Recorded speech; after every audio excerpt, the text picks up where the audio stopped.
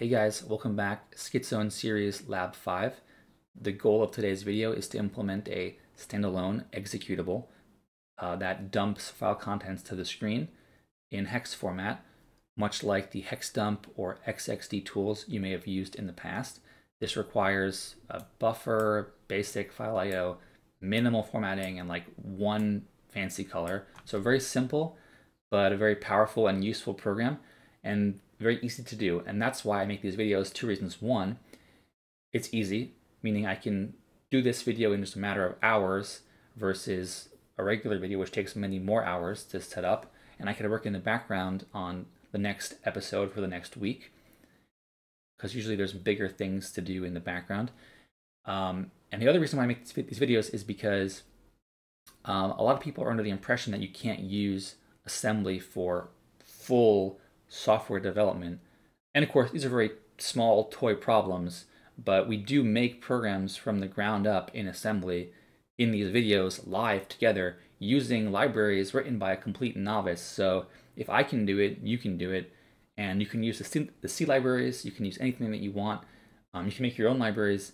It's not impossible, it's very easy in fact, and that's why I enjoy doing it. So what is the goal today? Basically, have a program like dump. We're going to make that. And you pass in an input file like binary, and it dumps the binary. And you can see here, we've got the address on the left. So it starts at 0, and goes up by 16 hex. Then it prints out 16 hex bytes of data, followed by the ASCII representation of those 16 bytes. So binaries, you know, are ELF files on Linux, meaning they have this ELF magic number in the beginning of them. So you can see there, right, you know, that ASCII values of ELF are right here.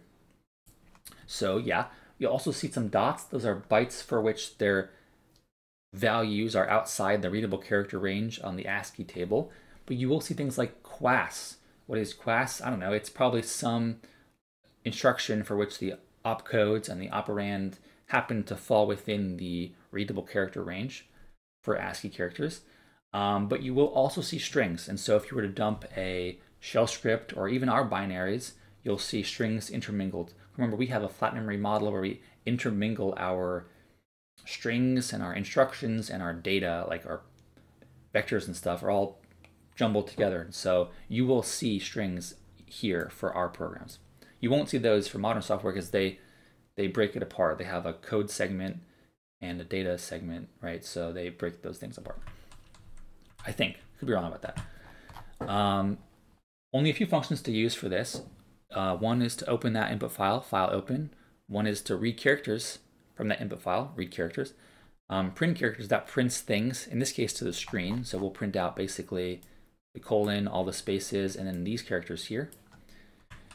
Then we'll have this most important include, which is print int h, n digits. That prints an integer in hex format, for which we always want to see exactly the low 8 digits. So for example, the addresses, you know, address 10 is 16 in decimal, but we are printing out 6 leading zeros. We're specifying, yeah, print the number 16, but print out 8 digits worth. And so that's what happens here. Similarly, you see 00, 0F, 05, 04, 02, 01, 03, all those. Those are same thing. We're specifying, hey, I always want to see 2 characters. Otherwise, you wouldn't have that leading 0. So we can keep everything in nice, neat columns. So yeah, that's it. Last include is just exit, which is just to leave the program. So I recommend you follow along if you'd like. If not, that's fine by me. If you get this suppository off SoyHub, you can just take this. You get all this. You can run make bin, so you get that bin directory. And then in the bin directory, you'll have a couple of binaries that we use. So make executable, we use that executable to turn our assembled binaries from read-write to read-write execute. So that's our ch mod basically. And then we also have list, that's just ls. And then we have dump, that's today's program that we're using, that we're making. And so it's only 773 bytes, so it's a very small binary, but it does work. So I can type in dump bin spawn. And you can see it's dumping that spawn executable to the screen, and spawn is like touch. So that's what it does, but you can see this prints out all that to the screen. And how does 700 bytes, or more like 800 bytes, how does that compare with the regular utilities that you might use? Well, we can word count user bin, I think it's in user bin, hexdump. So ours is 773 bytes. This one happens to be 51,000 bytes. And then what about x86? A little bit smaller, I imagine. Yeah, 22,500 bytes. So obviously they have more features, but the core functionality is ultimately the same, right? If I do xxd bin spawn, sorry, wrong bin. It's the same output, you can see. So their output versus my output is more or less the same thing. So we'll get into this today.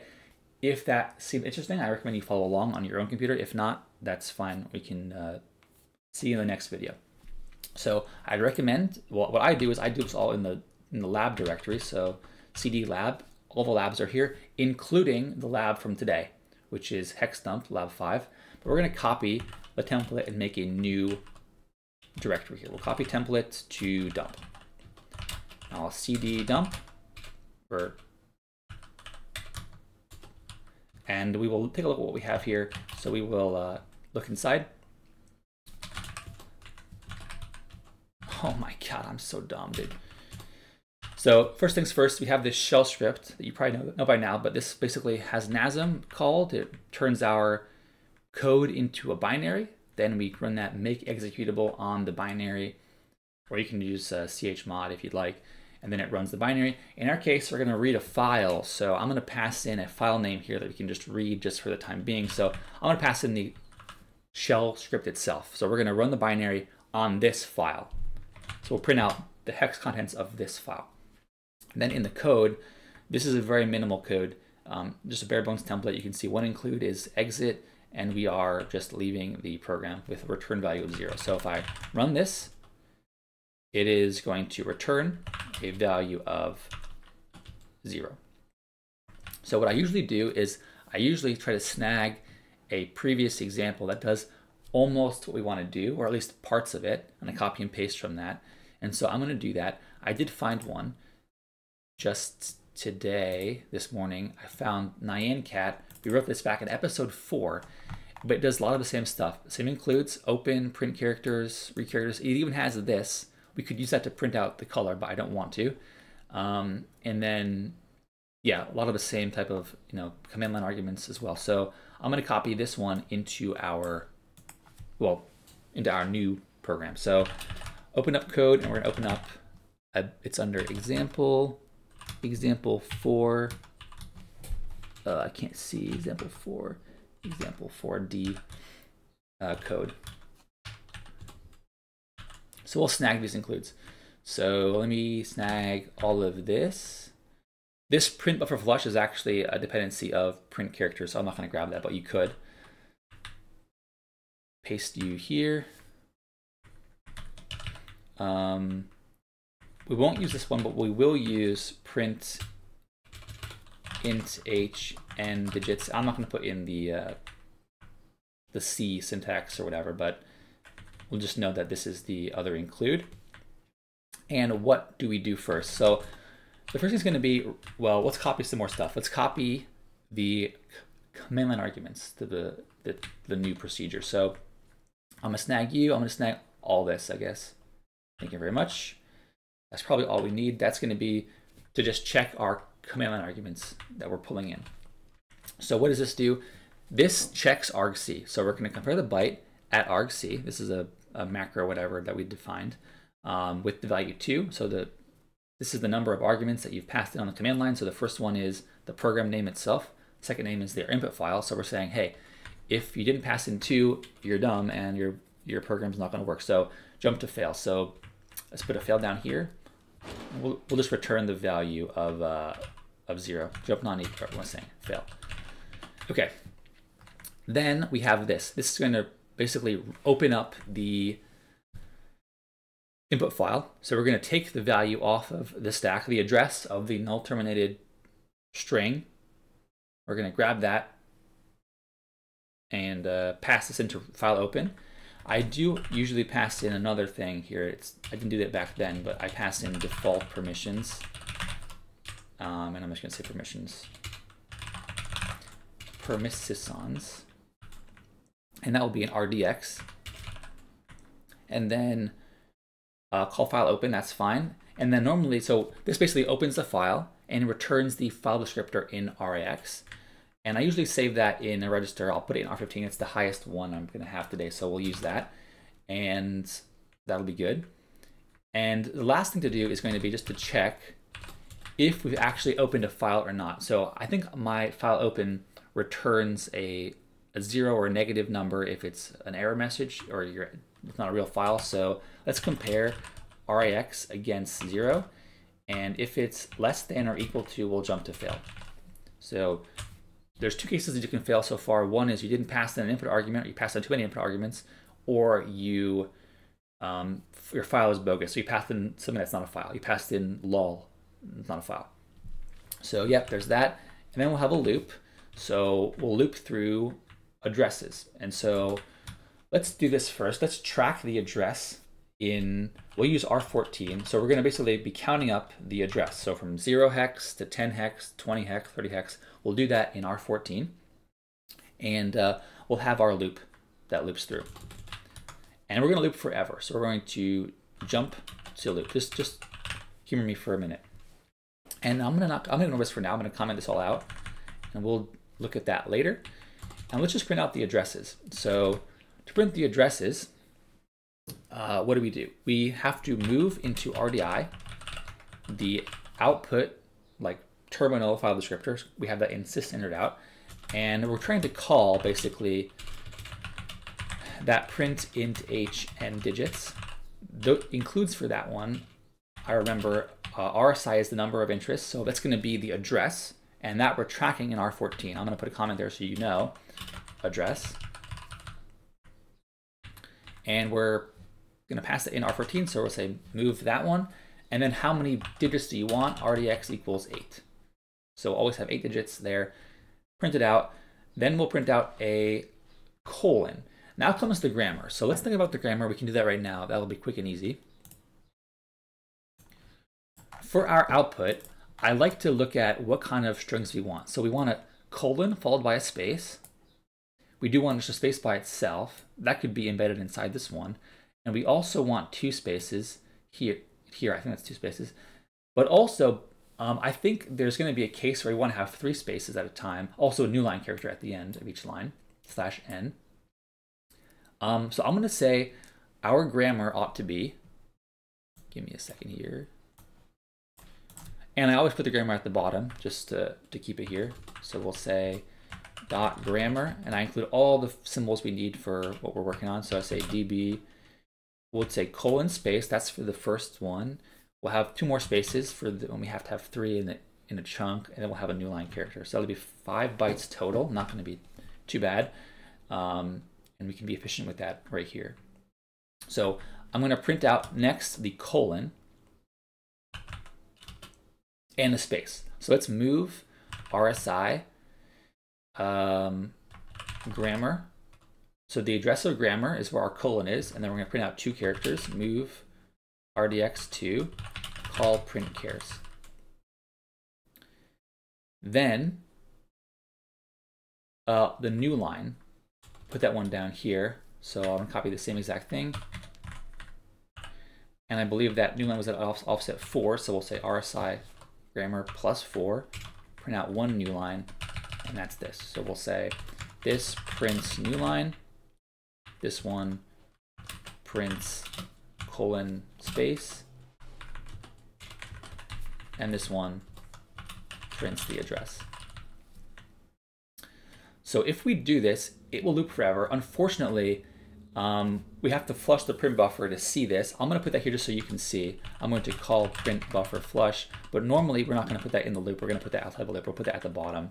So I'll put that right here maybe. We'll say done. Move RDI systandardout, call print buffer flush. We're going to jump to this when we finish the parsing. So I'll put a move RDI here. This is in case RDI happens to be clobbered when I jump here.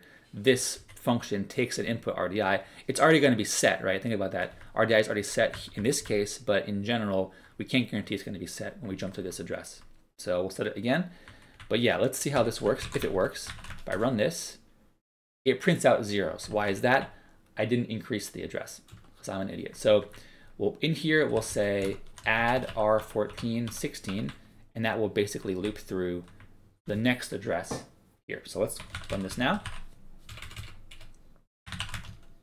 You can see now it's counting up by hex 16s, up and up and up, with 8 characters of hexadecimal, followed by colon, followed by a space, followed by a new line. So that's the first third of our program done. Congratulations, assembly is so hard, isn't it? Next thing is going to be the actual bytes themselves. Well, actually, it's going to be reading bytes. So let's do that. Let's read in some stuff. I'm going to well, I'll keep you. You look nice, and I'll keep you. I'll put that in a different register. I'll put it in maybe R12. Let's see. We'll think about that later. R15 is our file descriptor for the input. And see here, we've clobbered RDI. That's why I always like to specify RDI whenever I print out stuff. So you don't have to do this, but I like to always reset that. And in fact, our ABI that we're using is, hey, all functions preserve all registers. Normally, you'd have to reset everything every time. That's not one of the preserved, saved, what they call callee or caller saved registers. So, but for us, everything is saved. So anyway, either way, I'm going to put the RDI value back here at the bottom. Okay, very cool. This will now read our bytes from our input file into something called read buffer, but we don't have that. I'm going to make a new buffer. We'll call it .buffer, and we'll read in 16 characters, 16 bytes. So we'll say 16, call read characters, blah, blah, blah. And before I get any further, let's quickly check. So read characters, when we get to the end of the file, it will return out 0 characters. I'm going to compare RIX 0, and if it's somehow less than or equal to 0, if it's some kind of error message, we'll jump to done. And that will be where our program ends, right here, done, and that'll be the flush. So I'm now going to delete out this print flush, and we'll keep that one. Now our program actually terminates naturally. Otherwise, it would loop forever. We have a jump loop, so it jumps back to the top otherwise. So now we have a condition which our loop terminates. Okay, what is next? Oh, buffers doesn't exist. So let's make a buffer. We'll put it down right here. So we'll say buffer. And instead of having to be 16 bytes, right? We're reading 16 bytes at a time. So we'll say times 16 db0. We're going to define 16 0 bytes to begin with in memory. And by the way, it's going to always be there. We'll always have in our binary 16 bytes of zeros, which you might say, hey, that's a waste of bytes on our hard drive. Yeah, it is. You could move this into loaded memory if you really wanted to. I'm not going to do that, but you could potentially put that in right here. This is the segment loaded in memory. So you could, if you wanted to, you can embed that in. I'm not going to do that, but whatever, you can figure it out. Anyway, so we now read that into a buffer, and yeah, so that's that. Let's see what happens now. So it will, the same thing will happen, but now it will terminate when it runs to the end of the file. Let's just make sure. Okay, so yeah, if you look, oh my God. There's my cat. Anyway, our program has 179 bytes, so yeah, that probably matches up with that 0C0 hex address there. So yeah, we printed out some number of bytes now. It doesn't go on forever, it just runs until the number of bytes read are consumed. So very cool. Our program now is not running forever. Let's go back in. Now we have to figure out how to print the actual hex bytes. We'll do that right here. So what do we do? So R12 is number of bytes read, and it will normally be 16, right? Because we're going to read in 16 characters. However, the very last couple of characters, less than 16, it won't be 16. And so we save that value in R12. And so we're going to loop through, I call it a byte loop because we're looping through the bytes, byte loop 1. And we're going to loop through. And by the way, all my loops, for me personally, and most people, they put a loop counter in RCX, and they just decrement RCX and then jump non-zero to the loop. That basically means we're going to loop through until we count down from our counter variable. So we'll jump non-zero byte loop 1, and then we will set RCX. So we're going to print out however many bytes that we read in, and that's in R12, so we'll say move RCX R12. And where are we reading from? We're reading from some place. I guess we'll use R13 for this. And that's the buffer. Remember, we've read it into the buffer, and we're just going to iterate through the buffer, reading each byte and writing it out as a hex file, as a hex value. So that's this. So what are we printing? Well, we're going to print out the hex digit itself, followed by a space. I'm going to copy this right down here, paste it in.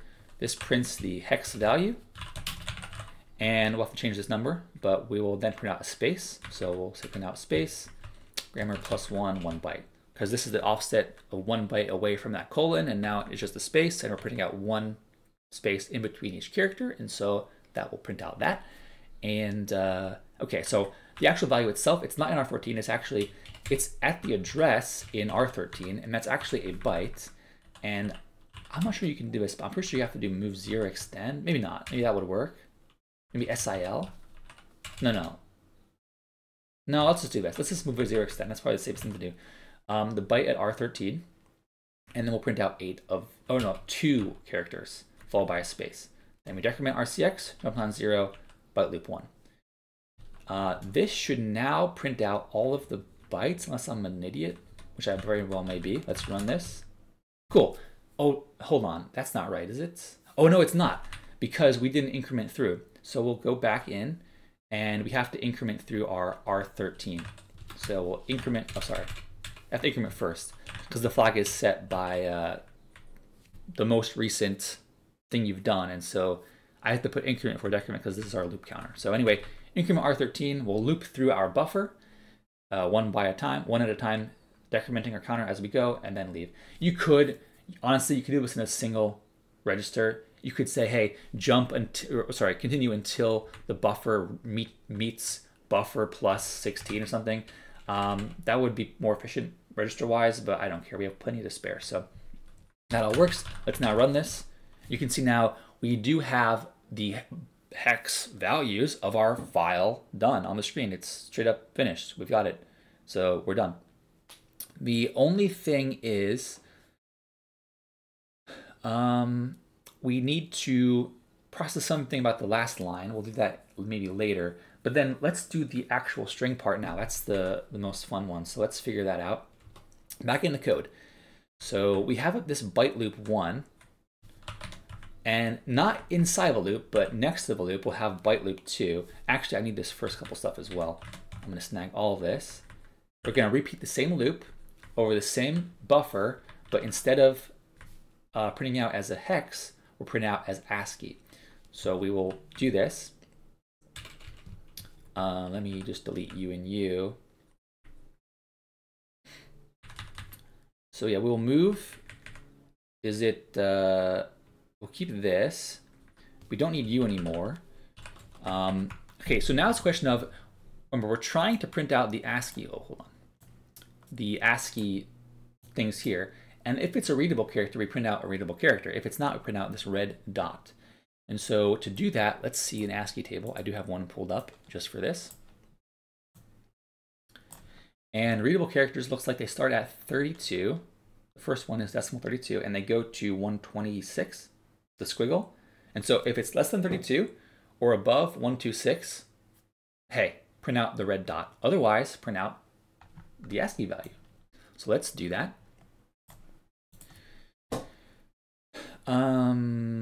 So we will compare. So we'll say compare RSI 32, jump less than, we'll make a label for that. And if it's also greater than 126, we'll also jump to bogus. Jump greater than bogus. Otherwise, we'll print out the value. So we'll say move, again, we'll just say move RSI, the address R13, yeah. Print out a single byte, call print chars. So we'll print out 1 byte at a time. Again, we're not actually printing out 1 byte at a time. That would be very slow. We're buffering 1 byte at a time. So it's way, way faster than doing it with the syscall. We're buffering and then outputting after the fact. So yeah, this will print out the prints ASCII. No more space required. We're having them all be touching. Then we'll loop through just the same. Of course, it has to be a new loop name. We can't use the same loop name, so we'll say buffer or byte loop 2, byte loop 2. Okay, now what about bogus? So for bogus, we have to define something. I'll put it here at the bottom, I guess. We'll have a bogus, like a little procedure down here, bogus. This will handle whenever something is bogus. You can put it inside. I don't really care for that. It's such a small program, it doesn't matter. We're not going to be jumping across boundaries or nothing, I don't think. Maybe we will. I have no idea, honestly. But let's just see. So let's define our bogus byte. And this is where the colors come in, because I made it a red color.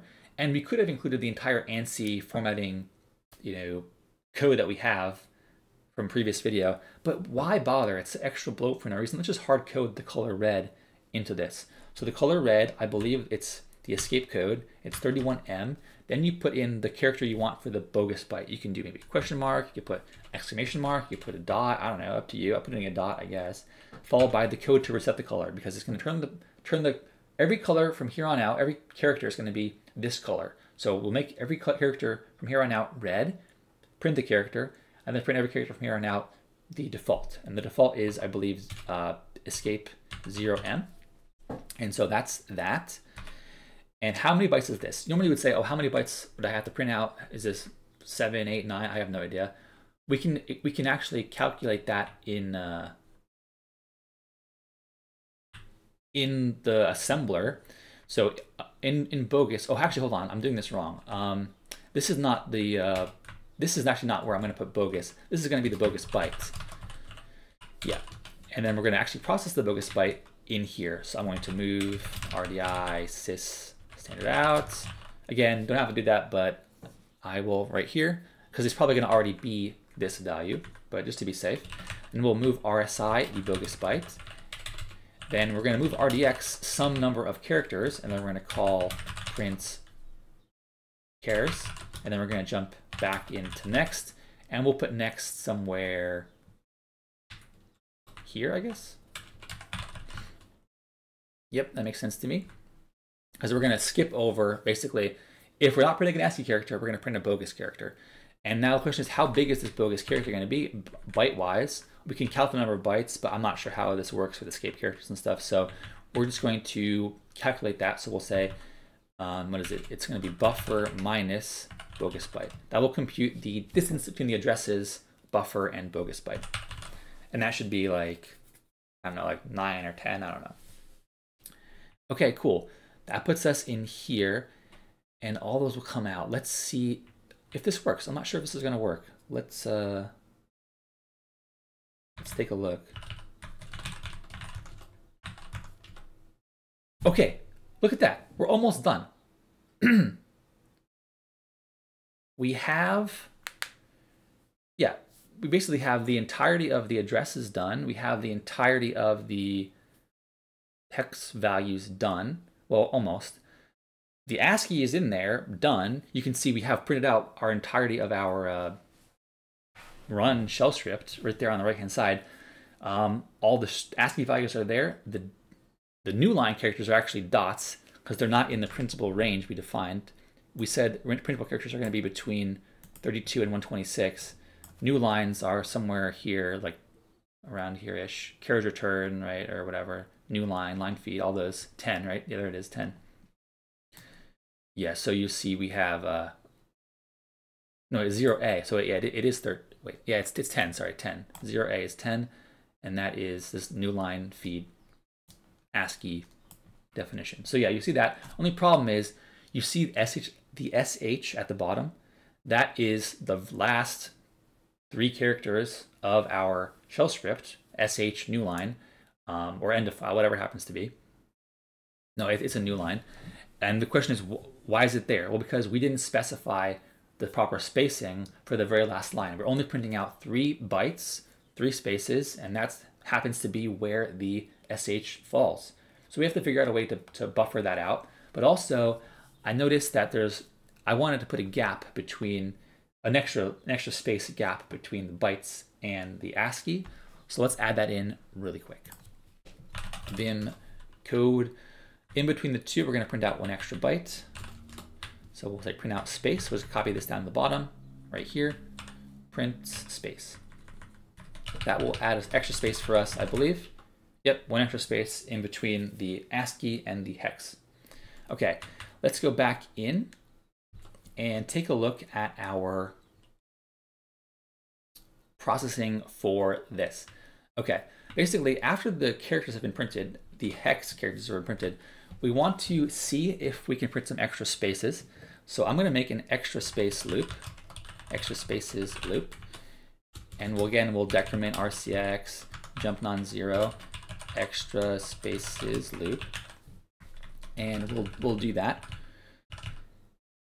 And we have to now define what RCX is. So remember, we've printed out R12 bytes. R12 is usually 16.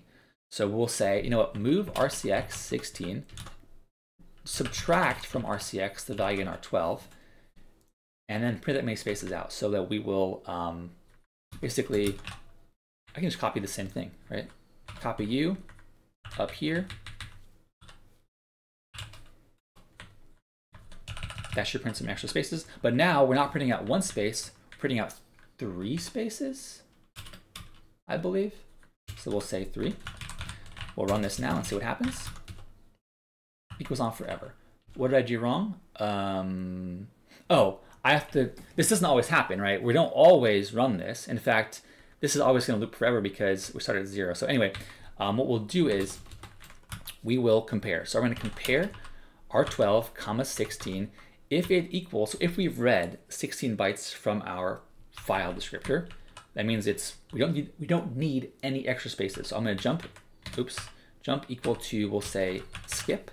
We'll put skip down here. Otherwise, we're in here and we run through.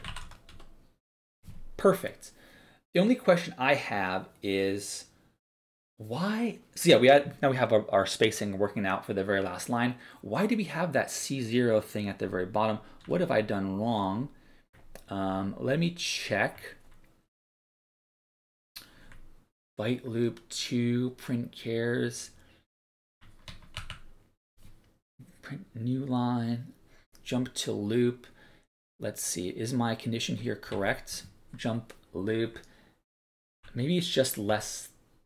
Compare RAX 0. Is that what I have? I have my cheat sheet from before. Jump less than equal to done.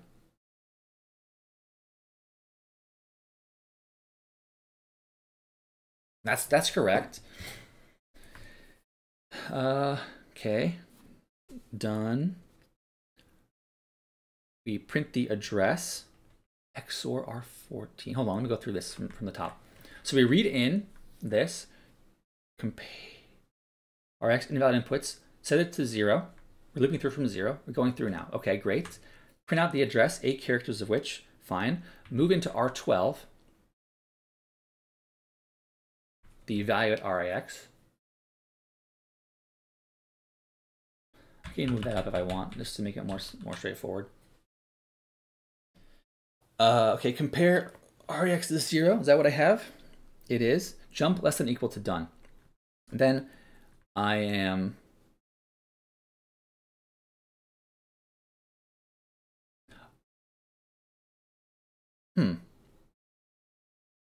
Oh, okay, hold on. The address has to be in, oh, I put it at the bottom? Why did I do that?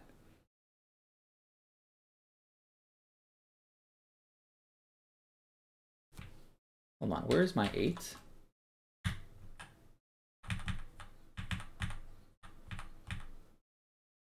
It's in the loop. Is that where it should be? Yeah. Oh no.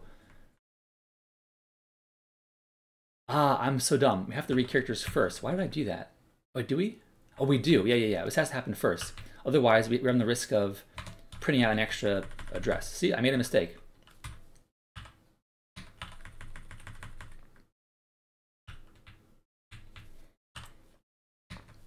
So we'll say, yeah, read characters from input file.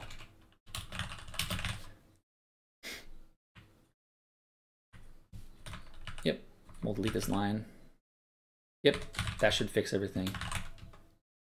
Yep, there you go. So now we have the ability to, so we now have a binary, right? Our binary is here. In this case, it's 783, so a couple extra bytes of moving RDI around, so that's fine. We can kill that out if you want, but I'm not really interested in that. And yeah, we can run this binary on anything. How about on the code? This is our code.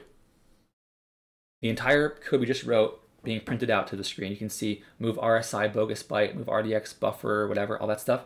So yeah, our program is done. It works. We have the ability to print out the addresses, all the hex bytes, nice formatting in columns, followed by the ASCII values. And you can see all our new lines, all our characters in there. So yeah, we have a fully functional piece of software, and we did that in only a few minutes. How long did that take? It's been around half an hour. So yeah, for all the naysayers that you can't do software and assembly quick and easy, they're wrong. I mean, you can totally do it. Is it as easy as C? Of course not, but it's definitely usable. Anyway, thanks for watching. I'll see you in the next video. Bye.